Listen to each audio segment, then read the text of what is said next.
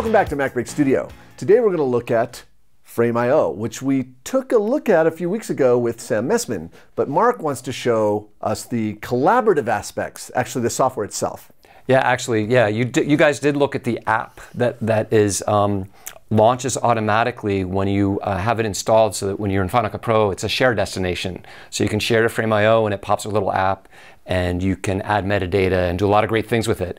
But there's a whole other aspect of the collaborative editing process where you can use it as a review tool that we have been using, and Ripple Training's been using it. It's just great. It's really saved us a lot of time in the review process. Yeah, tons of time. No more spreadsheets, no more downloading files. We just do it all here now. It's fantastic. So I've been very happy with it, so I thought it'd be worth, I think you guys might find it useful too. So if at frameio.com, or sorry, it's frame.io. It's frame.io. Yes. This is what the interface looks like. At the left-hand side, this is our Ripple account, so there's a Ripple there. If I click on that, it'll close the projects. These are some open projects that we're working on right now. And adding a project is simple as clicking there, and you can add a project depending on your plan. And we'll talk a little bit more about that later. You can also hide all those projects by clicking these three dashes up there.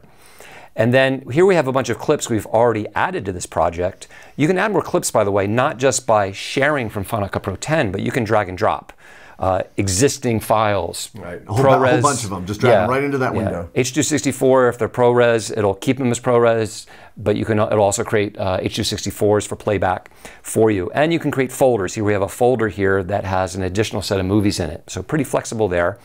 You can also share files. So rather than having somebody collaborate, in other words, having somebody use this interface in order to make comments and review, if you just want to send a link to have them see the file by itself, you can click this button right here, and you would enable sharing by turning it on, and then it would provide you a URL that you could copy the URL.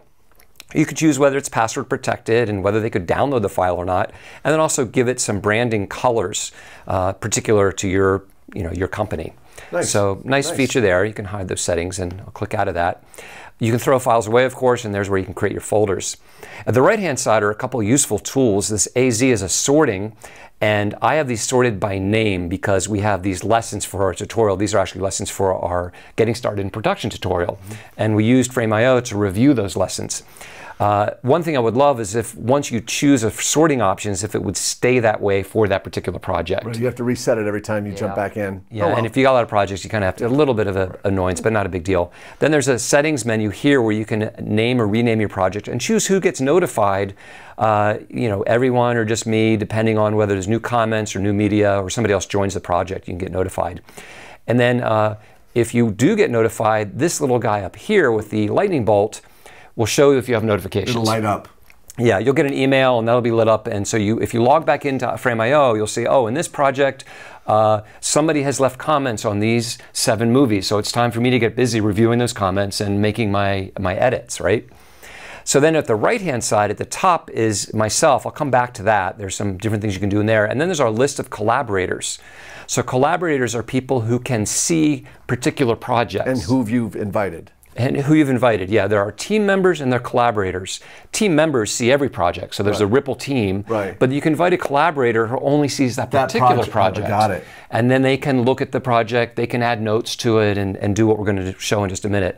Adding a collaborator simply is clicking this button and adding an email address. Then that collaborator does have to register with FrameIO, but they don't pay anything. Right. They just have to be registered. So the clips themselves, what's really nice is there's clip skimming. Yeah, skimmer. Yeah, just like the skimmer, you can skim through and see the content right away before you decide which clip to look at. You can see the titles of the clips, the size of them, and whether there's comments. So I see this one here. There's 10 comments. 10 comments. Okay, well, I'm going to double click on that one, and that'll bring it up, and it'll start to cache it. And I'm going to pause playback right here. And at the top left, we can download that if we wanted to. Sure. To have a local copy. And at the top is not just the name of this clip, it also says version 1 and that it was posted 13 days ago and who posted it. Right. So good information there, as well as if there were other versions, you could see them here.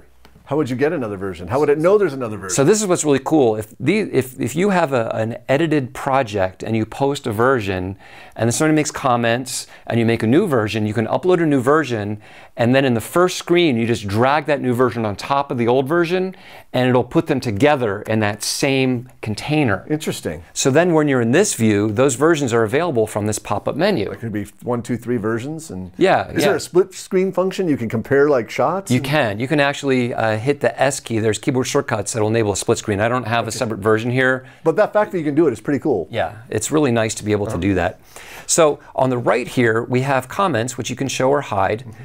We have another set of settings here where there's, if you don't like colors, like if you're doing critical color correction, you don't like the purple in here, you can choose a grayscale mode, which just gets rid of some of the colors in here. I don't see, it doesn't see a lot of them, so I kind of like it, yeah, the way it is. So these comments here, above them, you can show some additional info about the clip. It's codec and resolution and frame rate. And then these clips have already been commented on. In fact, you see they're all struck through. Struck through. So these are clips I've made comments. You can see the time code for each of the comments.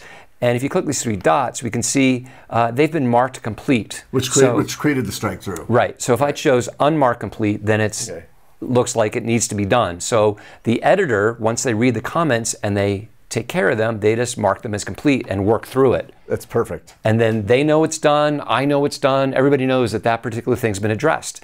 And what's kind of neat is if you notice there's these little markers along the bottom, little white hashtags. Ooh, as you hover over there with your mouse, it jumps to that comment right in the panel. Yep. So one way to find a comment is just to move to one of those and you see exactly what that comment is. I could click on it and it jumps to that. Or you could click a comment over on the right and the playhead will jump to that. By the way, this player, you could use JKL. Yeah, and you can tap L a few times to play fast or faster, so you can speed through. I should point out that having a fast connection, at least with this version, is kind of important. Yes. I heard from Emery that they're working on giving you the ability to kind of step down the quality at some point. Okay, for slower connections. Right. So if you wanted to add a comment in here. Oh, look, there's a split screen. Oh, never mind. Sorry. But if you wanted to add a comment anywhere, let's just move along somewhere. So let's say at this shot right here. Make the sky bluer. Yeah, okay, make sky bluer. And I can add that comment, but before I do, I want to point out this little paintbrush because if I click on that, I get some options here. I get some color options. Better make it red. And I get some different drawing tools. Nice. So I can say, you know, if it wasn't clear what sky it was, that's the sky here. Exactly. Okay? But I've actually been using a lot of these in our screenshots to highlight a section like, hey, you know, fix this part here. Clone out the truck. Yeah, get rid of this truck over here. Get rid of the truck. Yeah, I'll get rid of that here. Get rid of the truck. Yeah. And get rid of truck. And good luck with that, by the way. with that fence in the way. That'll be a challenge. That's gonna be fun. Okay, so I'll click submit. And that comment gets added right there, and we can see it there ready to go. So super easy. One thing I would like, and the Emery who runs FrameIO said they'll add this in a future version, is making it clear that the comments are done. Like when I'm commenting on a video, it's, you know, how would the editor know that I'm done reviewing? What if I took a break? Right. So what I do right now, I have my last comment says end of comments. End of comments. Yeah, right. but they'll institute something where you can sort of do a checkbox that, like, yeah, I've finished my review. Fantastic. And now I'm passing it off to the editor or to another person to review.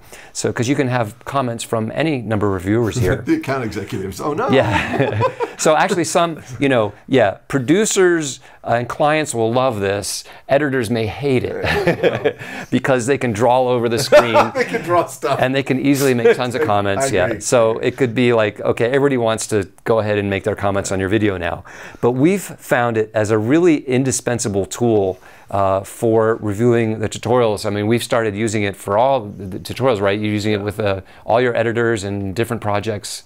What are the payment tiers? Sure. So let's go back to that. If I click on my name up here, there are some account settings and product update information if there's something new. The support FAQ is pretty good, the FAQ. But if I go to upgrade, it brings up the different options. There's monthly and yearly options, and there's a free option. So if you just have one project, you don't want to try it out, it's totally free. Right. So great for a single project, $15 a month for 3 projects, $25 a month for unlimited projects, and 50 gigs, I guess, at a time, because you can delete old projects out of there. But still, $25 a month for just the amount of time it saves is, to me, a no-brainer. Yeah, I mean, I would say in a normal tutorial where I've got to review 15 movies, a couple of hours of movies, this probably saves me a couple of hours in that process of going through and taking notes, of not needing to switch back and forth and write down time code and figure out where stuff is. This is a fantastic idea. Very, very cool tool. Very, very useful. Well, excellent. Well, thanks for taking us into the busty innards, so my Star Wars reference again, of FrameIO. Really useful. Hope you check it out. Download the free one. Thanks for watching MacBreak. Check us out on Twitter, Facebook. We have lots of new tutorials coming out. DaVinci Resolve, Adobe. We got an awesome Final Cut tutorial he's working on.